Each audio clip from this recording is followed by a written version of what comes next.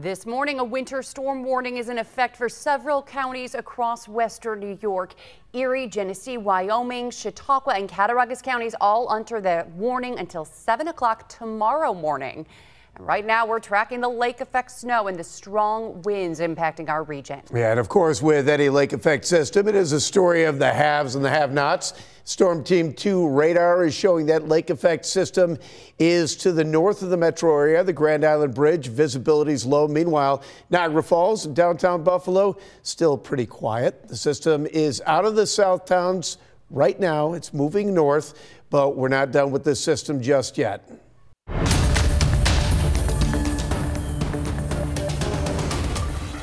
Thanks for joining us for this special edition of Sunday Daybreak. I'm Pete Gallivan. And I'm Melissa Holmes. It's been over 36 hours since the strong winds, snow, and cold really started.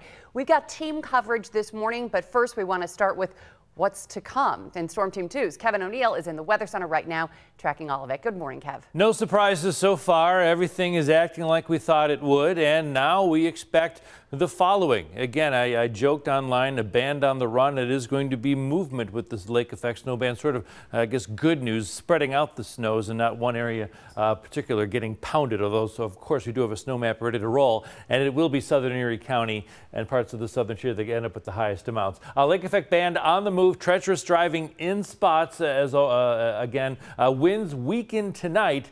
Tomorrow, more snow for Erie County. The winds will weaken, so it won't push the snow as far inland, but we're not out of the woods tomorrow with some lake effect snow. And then all week, really below average temperatures are anticipated, and wind chills, around zero, even sometimes with wind chill below zero. Make sure the kids are bundled up for school Tuesday through Friday this week. Lake effect off all the lakes, not just us, Superior, Michigan, Huron, Ontario for our friends in Adirondack area, Watertown, and for us, as you can see, Lake Erie is fired up and ready to go. 40 degrees above average temperature. So right now the wind is pivoted to the more to the southwest, which pushes the bands farther to the northeast. So it is north of Buffalo for now.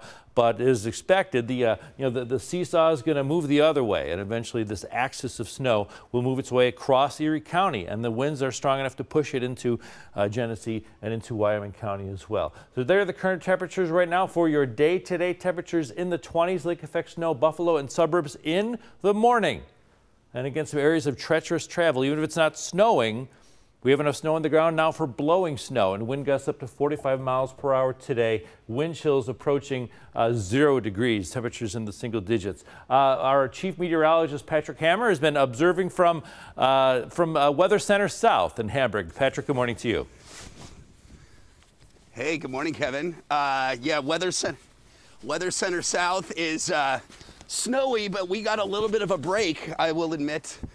Overnight, as you showed, that snow band lifted to the north, but it's coming back. I will say, like many of you to the north experienced yesterday evening, it was treacherous down here last night. Complete whiteout, travel near impossible. Of course, the travel ban went in at 9 o'clock, so nobody's traveling now anyway.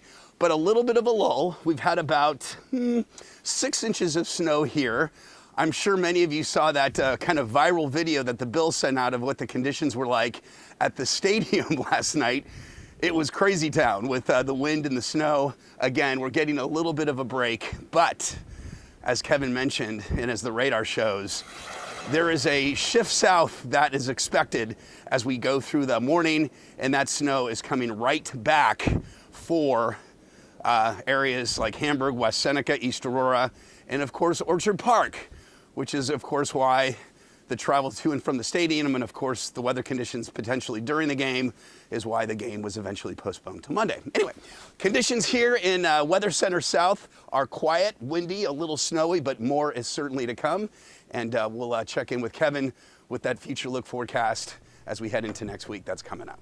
All right. Very good, Patrick. Thank you. And we'll check back in with you at your live location from your home coming up in a few minutes. Thanks, buddy. And right now, a travel ban is in effect for Buffalo and Erie County. That travel advisory in effect for Genesee County. And of course, an empty truck and trailer ban is in effect for all major routes across Western New York. But if you are an essential worker, which includes healthcare workers, police, fire, EMS, utility crews, and public works employees, you can be on the roads if you are permitted to drive. We do have a live look of some of the major roadways. This is the thruway at about the 400 and 219. Actually, that's the Grand Island Bridges headed toward Tonawanda. It looks like right now the Lake Snow Band is going to be headed back into the city at some point. There is a travel ban in place. Skyway is closed because of the winds itself, not so much the snow, but the high winds. Now, something else we don't see very often, the Peace Bridge to enter the U.S. is closed right now because of that travel ban. Now, normally on a holiday weekend, we would see this border crossing backed up with traffic. But this morning, all is quiet right now at the Peace Bridge. Lots of blowing snow right there, though. We should be getting an update on all the traffic bans from the governor's office sometime this morning, and we will share that on air and online as soon as we learn more. And with the high winds this morning, power outages are a concern. NYSEG and National Grid have response teams in place ready to restore power. National Grid tells Two on Your Side that it has about 1,500 line workers on standby to clear down trees and repair electrical equipment. Right now, National Grid reports 125 customers without power. NYSEG reporting just about 28 without power, a far cry from the 75,000 customers who lost electricity during last week's windstorm. We'll get an update from both utility companies later this morning right here on Daybreak. And Bills fans are going to have to wait a little longer for that wild card game. The game is now postponed until 4:30 tomorrow afternoon. Yeah, Governor Kathy Hochul made that announcement yesterday afternoon that the Buffalo Bills home playoff game against the Steelers would be postponed. A lot of people pushing for it to go to Atlanta, but we hear the governor actually pushed to have it stay here in Buffalo. And Channel 2's Lindsay Moppert has the details this morning. Good morning, Lindsay.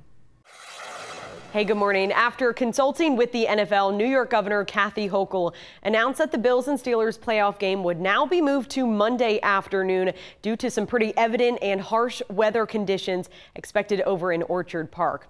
Of course, the game was originally scheduled to be in that 1 o'clock slot on Sunday afternoon. But again, over everything else, Hochul said that the decision to reschedule the game was made in the best interest of public safety.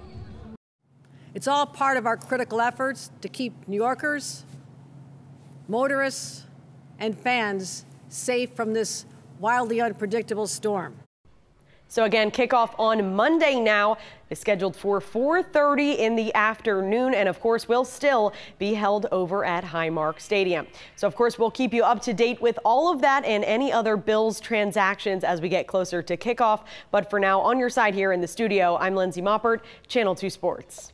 A lot of people think the Bills are going to benefit from this, too, now that it was postponed. It's absolutely. And with that change in the Bills game, the Sabres have also moved their Monday game to an earlier start. The matchup against San Jose will be now played at noon instead of 1 to avoid any conflicts with the Bills.